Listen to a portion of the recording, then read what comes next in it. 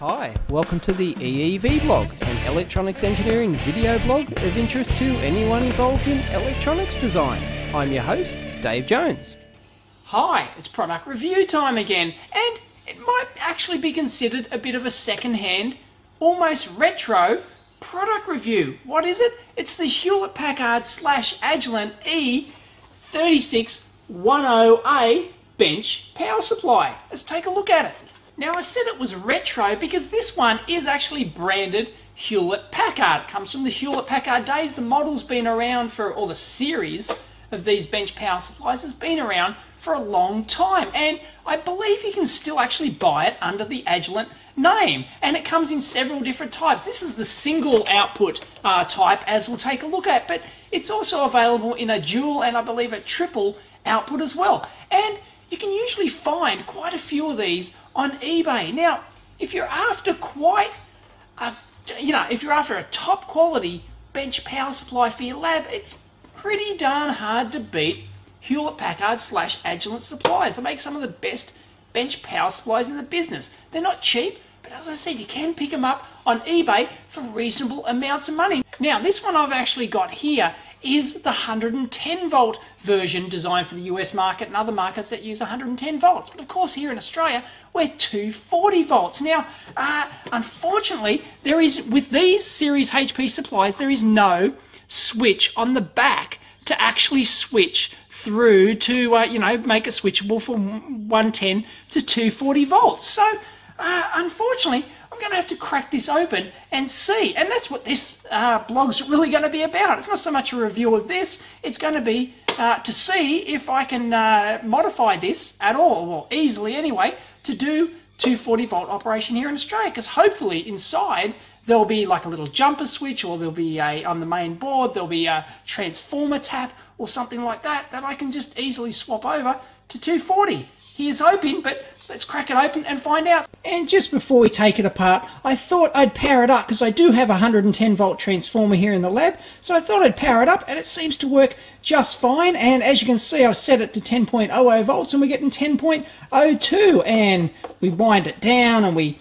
2.19, 2.20. It's pretty darn close. And if we use the constant current, if we switch it around here to amps and we plug it in, and it's currently set to 0.25 amps for constant current, and there it is, 252 milliamps. So it seems to work just fine.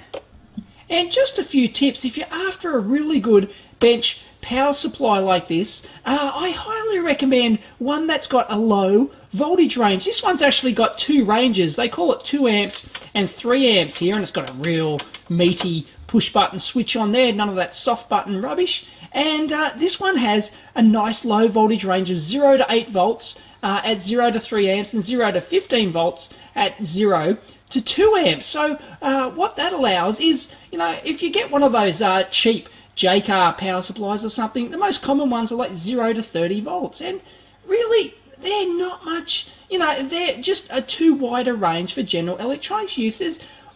There's very few reasons you need to go above 15 volts. So a 0 to 15 volt supply is a beauty, and it's got constant current mode as well. So it's got current adjust and voltage adjust, and this one actually allows you to actually set the current here. So you hold in the button and you can set the current without having to short out the output, which is the traditional way that you set the constant current limit on a power supply. So it's nice if it has a constant current set button as well. But one of the most important things people often miss on a good lab bench supply is it must have a nice multi-turn pot. Now these Hewlett-Packard ones have a nice 10-turn pot, and as you can see, I can just tweak that, and I can really finely tweak. I can just touch the knob and I can tweak that down to 10 millivolts resolution, no problems at all. Now if you've got one of those cheap bench power supplies with just the voltage and the current, like it'll just have like a coarse and maybe a fine voltage current adjustment, they're only single turn pots and they're no good. You can't get the resolution you need on that. And this has a 10-turn pot for the current set as well. So beautiful. And those pots are quite expensive. So a lot of power supplies, you'll actually, you can pay extra to get the 10-turn pots, but it's well worth it. I highly recommend it. And also it's got an earthed output as well. This one's fully floating. It's nice if you get the dual one with the negative rail as well, but this is a single output. So it'll do the general job. And if you've got a second one, it's a single output, because they're floating outputs, they're not mains earth connected unless you link these two together, the ground and the mains earth. Then you can actually join power supplies in series to get that positive and negative supply. So if you only got a single output supply like this, it doesn't matter. Get a second supply, bingo, you've got a positive and negative one. And the best bench power supplies you can get like this one are a linear supply. They're not a switch mode supply, so that gives you much better noise and ripple performance on the output that you really just are very hard pressed to match with a switch mode power supply. But because it's linear, it needs a big heatsink on the back, and it is a bit wasteful in terms of energy consumption for a given output power, but who cares about that? Noise and ripple is much better. Now I've got a couple of switch mode lab supplies up here. I've got this PowerTech big 40 amp one here, which is to get that in a linear supply, 40 amp output up to 15 volts. That's, you know, quite a beefy linear supply. So it's not a bad option for a switch mode. And this one up here is an Altronics kit as well, and it's a switch mode supply as well, but its noise and performance figures aren't nearly as good as a good quality linear bench supply like this Hewlett-Packard one, and the linear ones are far more reliable as well. Now, as nice as this power supply is, it's not the perfect bench supply, because the perfect bench supply would have an output load switch here to switch the output off and on, but unfortunately these series of Hewlett-Packard ones don't have that capability. Now, the interesting thing to note about the construction of this thing is that it doesn't have any screws on it at all. It's got these little tabs here like this that you can see, so it looks like these it looks like the back panel at least flips off, and maybe the front panel as well, because there's a couple of tabs down there. So let's give that a go, shall we?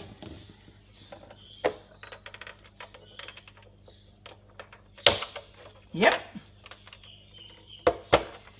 there we go.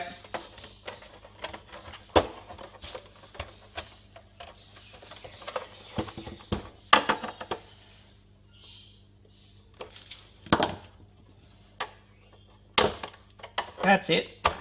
Smaller screwdrivers to go there, and bingo, that just pops off. And it looks like there are no extra screws on there, so it looks like, I think that top cover is just going to pop. Yeah, the top cover pops off, so I've got to pop off. Looks like I've got to pop off the front panel as well. So let's give that a go. Oh, yep.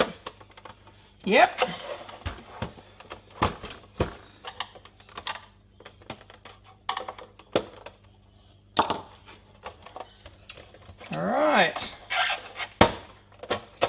Hoi, there we go. And ta-da! Too easy. Wow. It just pops off, and let's see if we can get this lid off. Ta-da! There it is.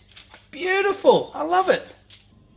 And that was very nice indeed. I love how it just popped off, and this front panel just hinges on the wires here, which we'll take a look at. But there's the big transformer, as you would expect in any linear supply. There's the output transistors there. They're a 2N6056 made in Mexico in a TO3 package, just hooked onto the heatsink here. Some lovely grounding wires just going over there, and the board looks very nice indeed. As you can see, there's the main filter cap, and you'll notice that they've got the Celastic rubber goo there on the cap, and it's also on this side here as well, and that's a nice little touch to ensure that that capacitor doesn't vibrate and fall off and cause damage. So they've got some more of that on the cap over here, so nice little attention to detail there. A couple of smaller heat sinks. Pretty standard. It's a very sparse layout. Some of the standard op amps there I recognize. That's an LF442, LM393, LF411. So pretty basic stuff really. But that's what you expect in these standard linear supplies. There's nothing fancy at all. And they've got some nice 10-turn pots in here too. They're obviously to tweak and adjust the output range. And as you can see, the front panel here just sort of hinges off like that, and it's really really is quite nice. There are those lovely 10-turn pots. They're actually Burns ones, so they're super high quality, but you know, you'd expect that because you pay top dollar for a HP lab supply, so you'd expect top quality 10-turn pots that'll last you a lifetime pretty much. It's there's another HP branded board in here, and it's got some they look like little custom devices. I'm not sure. I'll have to have a look at those, but they're obviously just driving the display there. The analog, they're probably like an analog to digital converter, and then a display driver as well. There's another couple of 10-turn pots up there for adjustment, but I like it. Nice little cable looms, and it's just quite nice construction. Beautiful. And interestingly, it looks like there's nothing holding this board in at all. Ta-da! There it is. Look at that. It just comes out as one complete unit. Beautiful.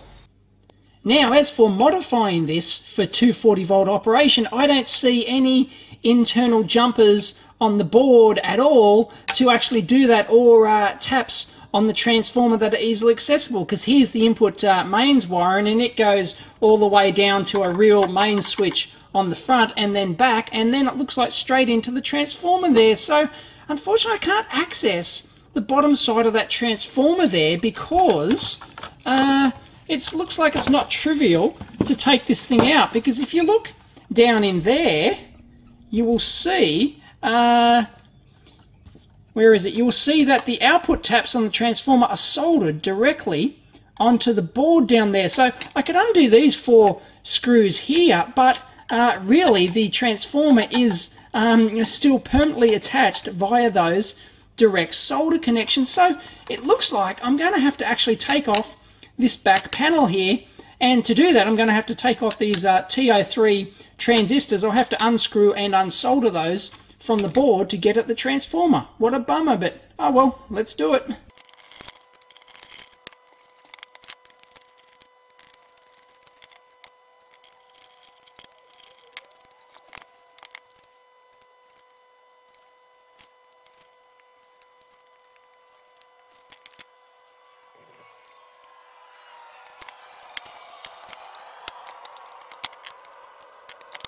So there you have it. We've got the heatsink out, and I'm massively disappointed. Look, the wiring goes directly into the transformer. There are no solder tabs on that at all. There are no taps so that I can change it to 240 volts. So, what were HP thinking when they did this? They obviously use a different transformer for each market. They could have just had one with taps, surely.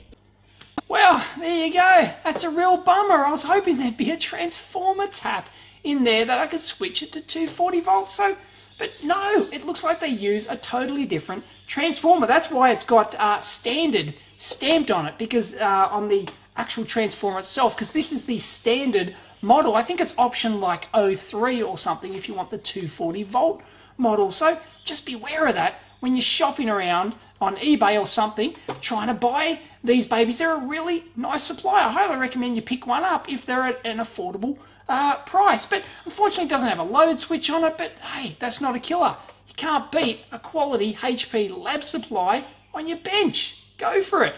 And because I don't remind people of this very often, in fact I don't think I ever have, if you're watching this on YouTube, remember to subscribe. There's a subscribe button up there, around about there somewhere. If you're watching this on YouTube, if you're watching on EEVblog.com, go over to my YouTube channel. There's a link somewhere over that side of the page that allows you to do that. And when you subscribe, it gives you the option to get automatic email as soon as I upload a video onto YouTube, because if you don't know, I upload my videos onto YouTube first before they make it through to EEVblog.com and the RSS feed and the iTunes feed, sometimes 12 or 24 hours before they actually make it to those sites. They're already on YouTube. So if you want to get my videos first, that's the way to do it. If you wonder how everyone gets the first comment on there, people love to get the first comment. That's how they do it. They get signed up for the automatic email. As soon as it's public, you get it. Beauty. And also, if YouTube also have an RSS feed. So if you want to do it that way as well through the YouTube channel, then there's buttons over here on my main site, EEVblog.com. Oh, it's all too hard. There's so many options. There's an iTunes option button there somewhere as well. If you've got your iPhone, I do a podcast version. It's lower resolution than this one. The YouTube version is HD. It's 1280 by 720. The iTunes version is 480 by 270, but a lot of people, a couple of thousand people do that option. So please, and also don't forget to give thumbs up for the videos if you like them, and comment as well. That's down below. Literally speaking. Almost forgot one thing. In case you weren't aware, I'm now a full-time video blogger. This is my full-time gig, and to pay for it, help pay for it anyway, you'll hear more about this in the future, but to help pay for it, I am accepting recurring PayPal donations. So if you go to EEVblog.com, around about there somewhere, there's some buttons that allow you to sign up and help pay for this thing, so that I don't have to accept sponsors and the wife won't make me go back to work to earn a real living. Thanks. See ya.